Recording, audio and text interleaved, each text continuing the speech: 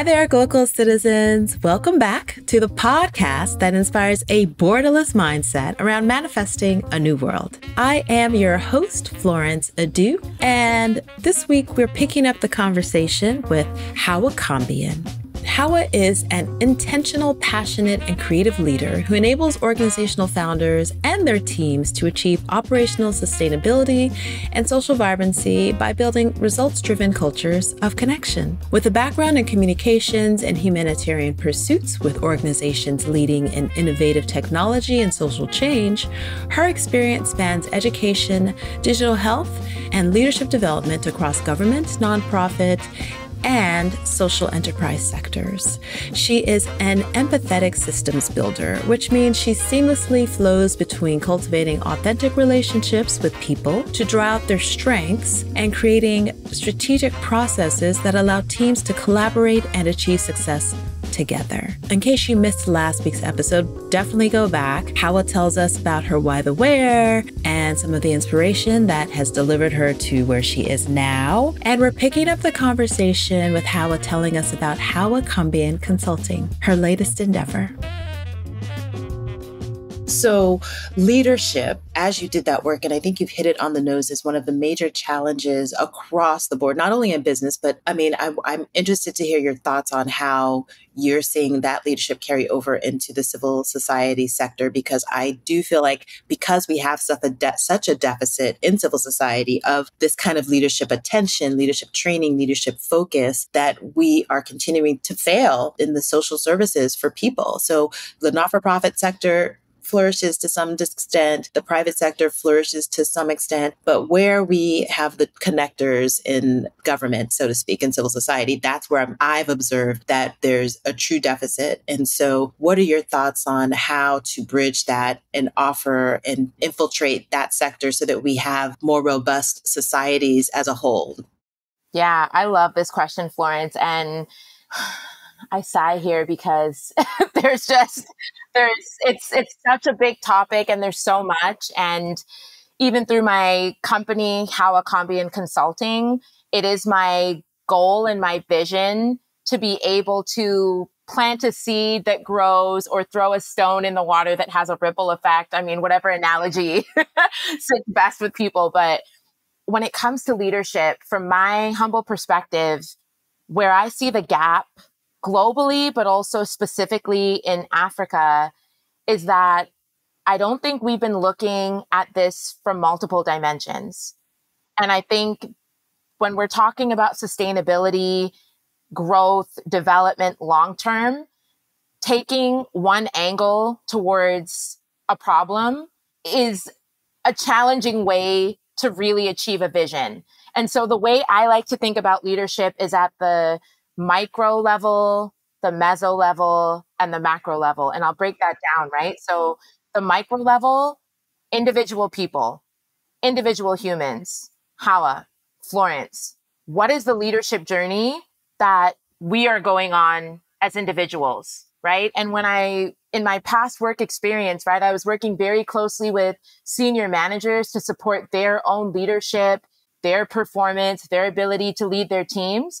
And when you start to get into that work, you realize how personal it is for people. You realize how personal the professional space is. You talk to a leader who you see is maybe behaving in a way that doesn't align with your definition of what might be productive.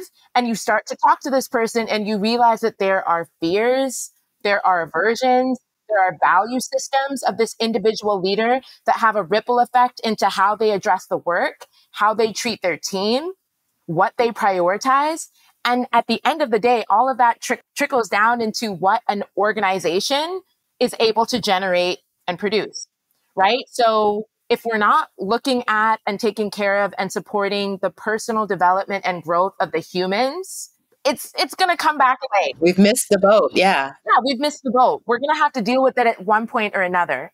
So if we neglect it early on, we will come to reckon with it down the road at some stage, right? So especially when you talk about civil society, I think really being able to invest in the mental health, the emotional intelligence, the communication skills of professionals and leaders will go a long way towards supporting people's decision making, supporting people's sense of self, their boundaries, what they say yes and no to, how they prioritize. Because when you're able to do that at the individual level, right? Like when I, Hawa, wake up and I'm able to say, yes, I'm going to go to that event. No, I'm going to say no to that invite. Even that skill set that seems so simple and basic, when I can do that in my personal life, it gives me greater capacity and confidence to bring that into my professional world. And if I happen to be a director or a CEO and I have the skill set and capacity to say yes to what I need to say yes to,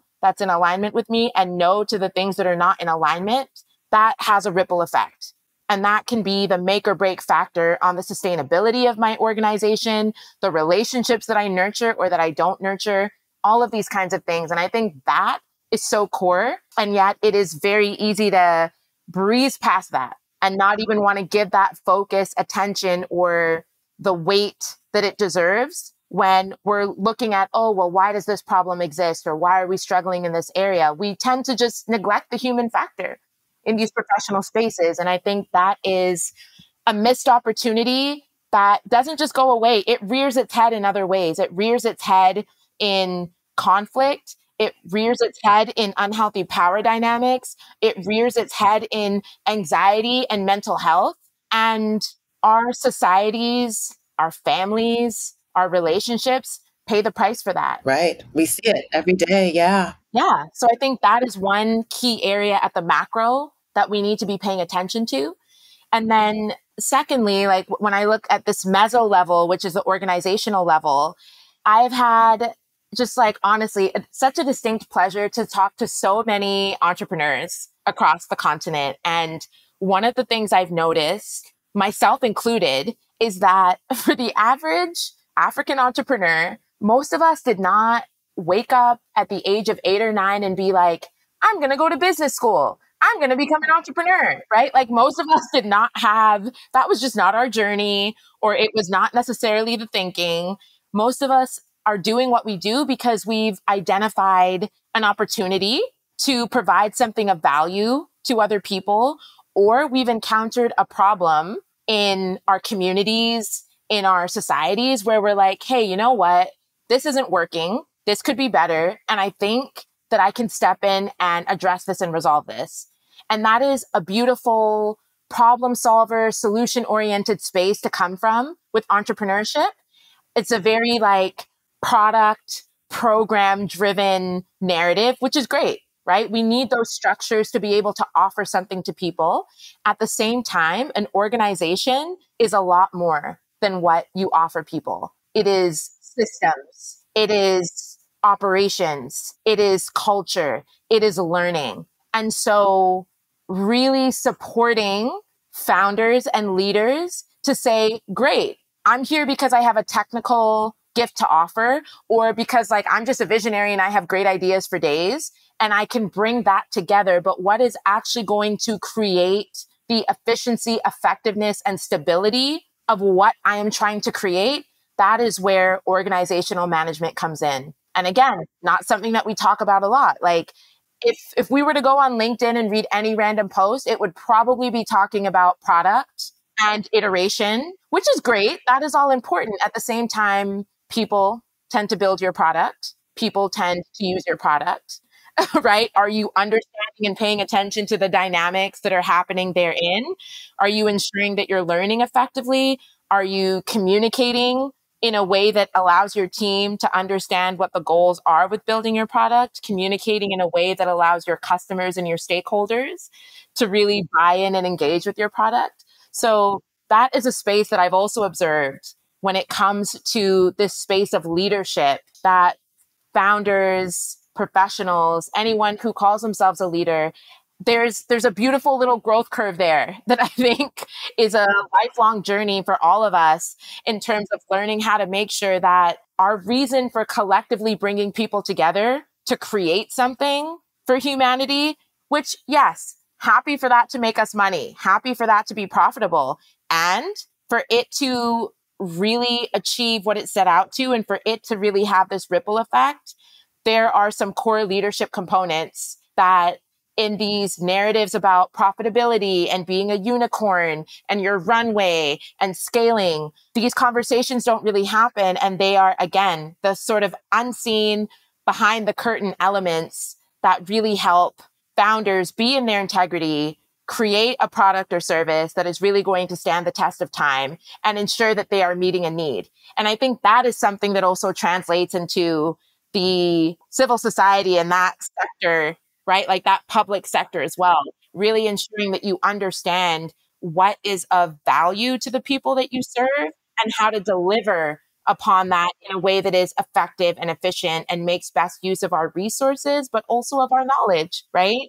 So that we can tap into that. And then the last thing I'll say is it all then culminates in that macro level, which is the social impact level, right? And in Africa, I know that in some circles, this is still a conversation that is emerging around impact, because in some circles, impact can be, it's a little bit of a dirty word because it makes people feel like you're not focused on profitability and being effective and efficient, right? But I really like to think of impact as another dimension of risk management. In the world we live in today, with the impact on the environment that we know we're all feeling at the moment, you can't negate and separate that from what your organization is doing. And your sustainability as an organization, you might even be undermining that by not focusing on environmental sustainability, for example, right? So like if you have a factory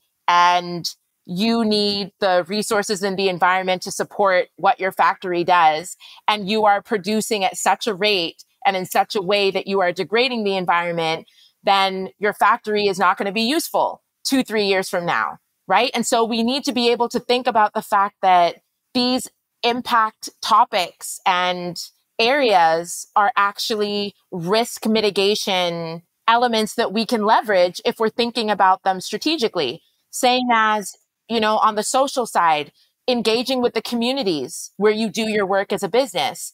If you are, like, let's say you own land in a community and your approach is that, okay, great, I am going to decimate this land and start encroaching on homes and settlements of the people in the local community. Do you think that local community are going to want to come and work for you and support the production of your product? Probably not, right? And so it's these tensions that where it's really important to be able to think through impact at the community level, stakeholders, suppliers, employees, environment, and ask ourselves, where are there opportunities for me as a business to ensure to have a win-win-win situation where as a business owner, I can drive towards what I'm trying to create. The stakeholders and the group supporting me are positively impacted by what I'm doing. And at the end of the day, we can deliver for the consumer. That to me is the win-win-win on the impact side. And so what I'm trying to do through Hawa Kombian Consulting and what we will eventually do, I'm confident, is really be able to bridge this micro, meso, macro connector so that at any point in time, it's really just a triangle with these three elements where any leader, any organization can connect to great. What is our human and personal development imperative?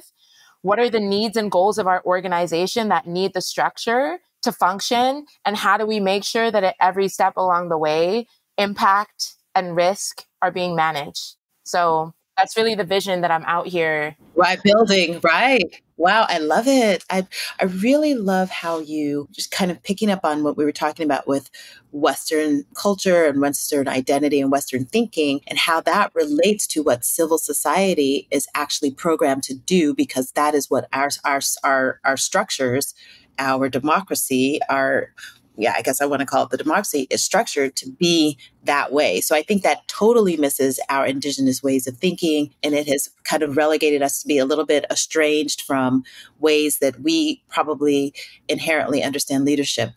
Yeah, absolutely. Because it's so much easier, Florence. And I mean, we've all been there. It's a lot easier to be told what to think than how to think, right? And the educational system across the world, I mean, from K to grade 12, right? Or to senior high school, We're telling young people, hey, this is the information, take it, memorize it, and later I'm going to ask you to recite it and I'm going to judge you based on that. Versus really when you start adulting and you come into the real world, you realize how contradictory many of the things we've been taught are. And again, what's really beautiful in Africa is that entrepreneurship is really becoming a tool almost for people to say, cool, the system isn't working. And I want to find new ways to address this and approach this. I think the challenge we have for entrepreneurship and as entrepreneurs and founders in Africa is to say, great, how can I really tap into this in a way that kind of distills or holds everything that I think I know, everything that I think I understand, and really make sure that I'm coming to the root of this problem in a way that is authentic and taps into other ways of being and learning and doing outside of what, I might read on fastcompany.com or, you know what I mean? Or TechCrunch, right? Yeah, or TechCrunch, right? Which again, all great institutions, there's plenty to learn. The question is, how much of that do you base your foundation on versus saying, you know what, I'm going to create a mosaic of understanding from my own experience, from things I've learned talking to other people, sure, from some of these secondary resources that exist out there. How do I really bring together all of that knowledge and make my own conclusions? Yeah, absolutely. Wow. Well, I believe in a Hawa Kombian consulting. I know that it's going to be successful in doing that because we absolutely need, I always say this, we're in a leadership crisis. And that's why I was excited to speak to you about leadership and really trying to understand how do we get young people to recognize and be accountable to the idea of being leaders? Because I think a lot of times, increasingly, particularly because we have this social media culture that's very, just showy. It's showing off, but it doesn't ask you to be a better person necessarily. It's asking you to be a follower and showing these, material things that don't really express who you are. And that's what a lot of young African youth are really kind of getting sucked into. Those that have the tools are really kind of sucked into this visual, maybe we'll call it visual leadership. So it's this fluff without anything else behind it. And then they don't also know how to keep anyone accountable because all they are focused on is the optics. Wow. Florence, chef's kiss to that. That was so beautifully said. And I was just having a chat with another founder, a Northern founder yesterday, and we were talking about branding in Africa and in Ghana. And we were going down the rabbit hole with it. And I was saying to this gentleman that so much of what I'm trying to do on the personal branding front is bring back integrity and authenticity to branding. And you said it so beautifully that yes, social media gives us a lot of the visual element. Oh, like what are the colors of your brand? Is your hair done? Are your nails done? Like all of that kind of stuff, which is fine. That's great. However, at the end of the day, can you back that up? Where's the integrity, right? It's like, are you a business? And I was saying to this founder, if you're going to say that you have a business that guarantees that it is going to give you a bowl of fufu and light soup in 20 minutes, and you slap that on social media, what is the operational cadence behind the scenes that ensures that you are getting that fufu pounded fresh, that light soup is coming in hot with all the ginger and garlic and onion and all of that good stuff that will actually ensure that you can deliver on it versus just saying, well, yeah, I can go nuts on social media and talk up and down about it. But then the day someone orders that, that's not what they get. And I think we get a lot of that happening where there's a lot of wishy-washy, inconsistency, fragmented energy in our leadership space. And the goal here is to really bring people back to that center and back to that alignment where that integration with who they really are, the confidence to really be who you are, and the discipline to follow through with that and to let that speak for itself, right? Still give us the visual, still give us the flash, but let us really believe and don't just show us, don't just tell us, really show us, really give us the experience that there is quality and intention and truth to who you say you are and to what it is that you're doing and what it is you have to offer to the world, because all of us have that. And I don't care whether you have 5 followers or 5 million followers. Everybody has the capacity and the ability to create that. And I think when we can get more into that space and more into that mindset and feel more confident and comfortable doing that and not having these vanity metrics define our worth, our value, our utility, and not judging other people off of these vanity metrics for their worth, their value, their utility, I think we will be a lot happier, a lot less stressed, a lot less in this energy of comparison and scarcity and lack.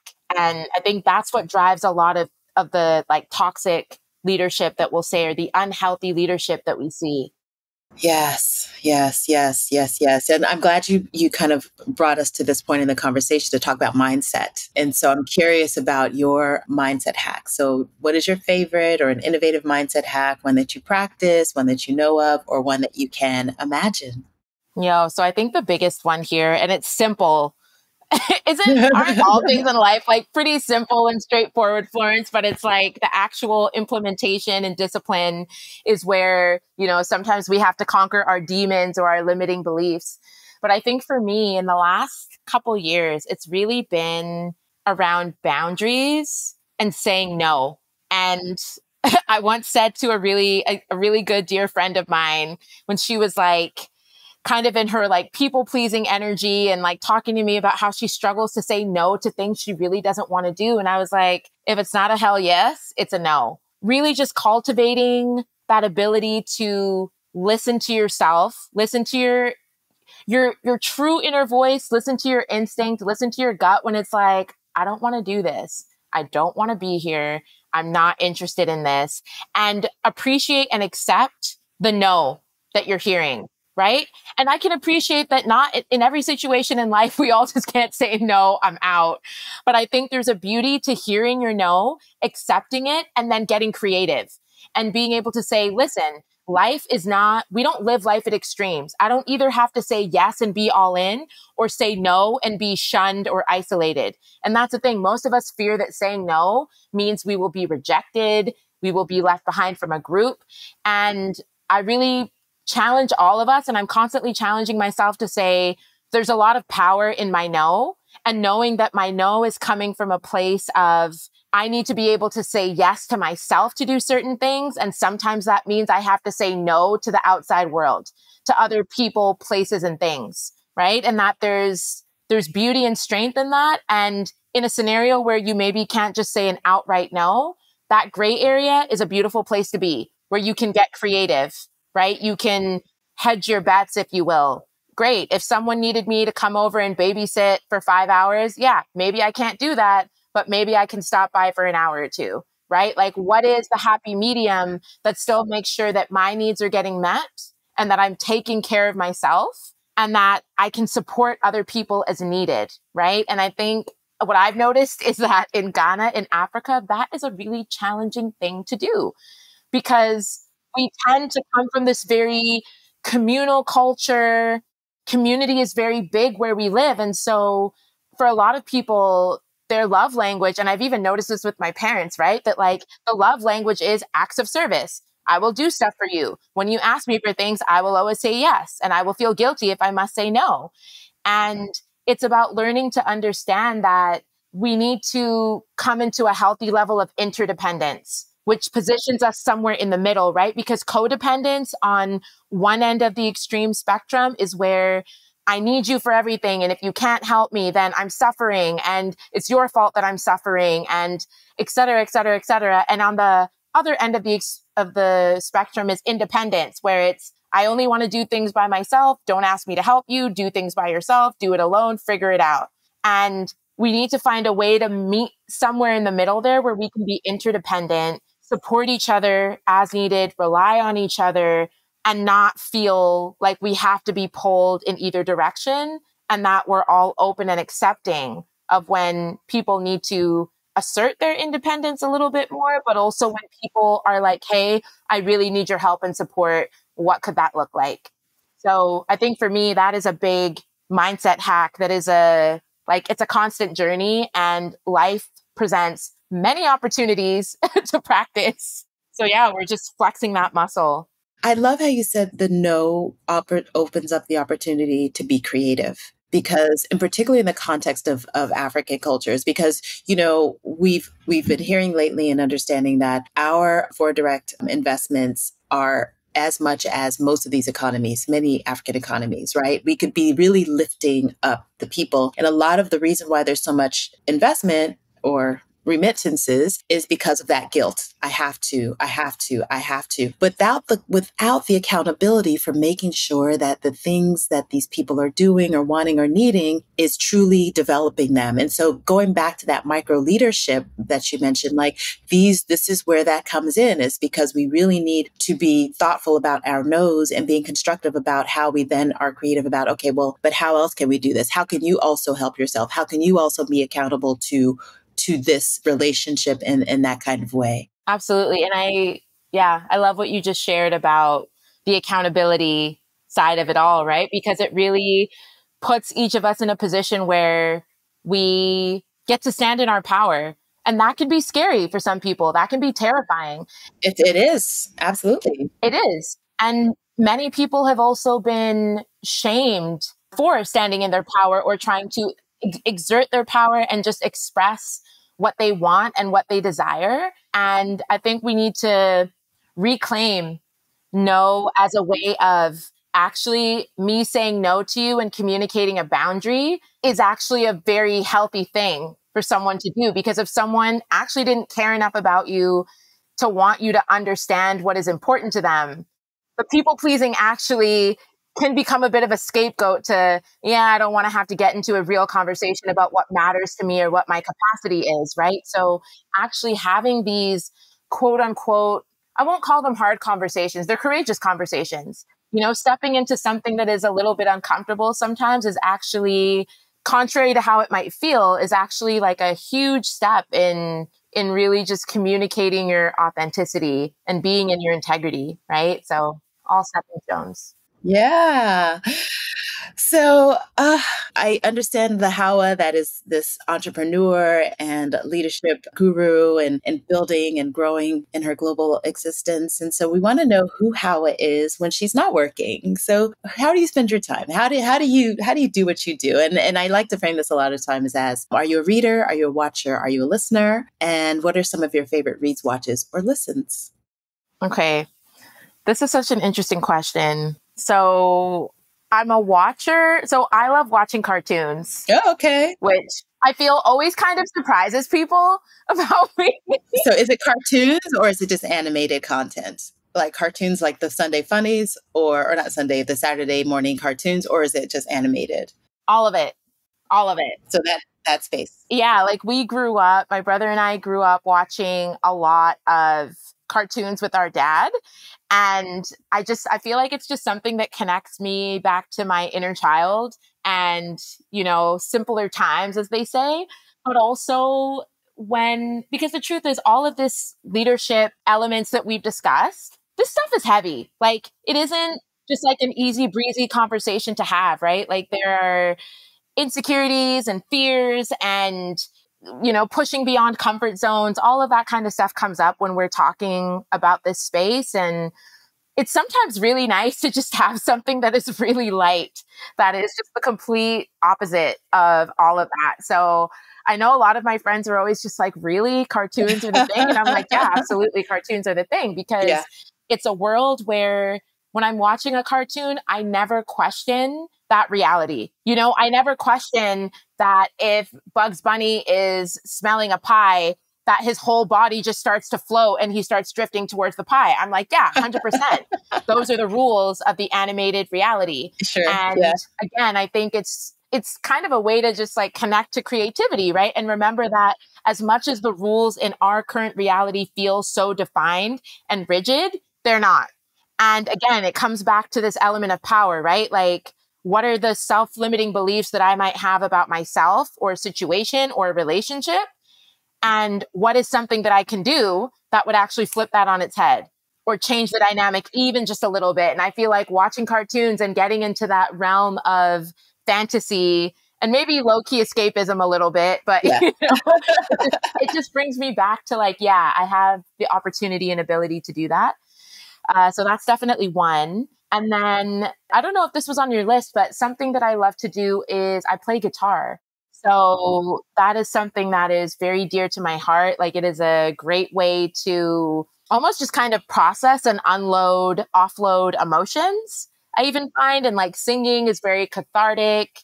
It's yeah, like it's a conduit. Therapy, yeah. Yeah, and a way to just express yourself. So even in Montreal, like I got here and within the first couple of days, my friends were like, here's a guitar. Because they're like, we know you didn't bring your one from Ghana. And I was like, y'all know me well. So yeah, absolutely. Like music and TV, cartoons, all of that good stuff, I think are. So I just got to dig a little deeper on the cartoon. So what are some of your favorites that you regularly watch, or any new ones that you've picked up in the last few years? Yeah. So I feel like in the last few years, like adult animation has come into its own a lot more. So I would say like my OG throwbacks are things like SpongeBob, because it's like just so ridiculous, like so ridiculous and hilarious. And then some of like the adult comedy that I appreciate are things like BoJack Horseman on Netflix. Like I really enjoyed watching that series, and just because again, like that's actually one where like it's all anthropomorphic, right? So it's these animals who are acting as humans. And so it's got this fantasy element, but they are dealing with very real human emotions and experiences, right? So it's kind of the blending of those worlds. Okay, those are some good ones. All right, so this has been so awesome. I'm so happy to meet you. I'm so happy that we had this conversation. I'm coming to visit you in Tamale. Trust. I'm here, lady. Yeah. So before we sign off for the day, do you have any last words that you'd like to share with the audience? Yeah, thank you, Florence. I'm grateful for everyone who listens to this podcast and who's taken the time to listen to our conversation and connect with it. And if you see yourself as a leader, you're aspiring to be a leader, I just want to say we got you at Hawa Kombian Consulting. We're really excited to connect with leaders in Africa, leaders of African descent. Because, yeah, I mean, we're revolutionizing the future of work. Our time is now. Yes. And I love that you say that, revolutionizing the future of work, because we do need it. Like this, the understanding. And it's interesting. I don't know if you've caught this one, but President Obama has a special on Netflix that's about work. And so I love that concept. I once pitched a show that had that as a concept, but I really think that we need to really reimagine work and how it's happening and how we're accomplishing it. So thank you for that. Where can we find you, Hawa? Well, I am on the socials, so I'll share all of that so it can jump into the show notes. But Perfect. Effectively, hawakombianconsulting.com. You will find all the goodies, all the linkages. That is a great landing spot to find out about what we're working on and how we can work together, as well as to connect into more information about me and other projects that I'm involved in. Wonderful. All right, Glocal citizens, this has been another episode of the podcast. You can catch us Tuesdays with new episodes at glocalcitizenspod.com or wherever you get your podcasts. Please like, share, subscribe, leave us a review. It helps others find great content on the internet, particularly Apple or Spotify or Google. Anywhere, folks, just get involved. How about that? All right, so until next time, bye for now.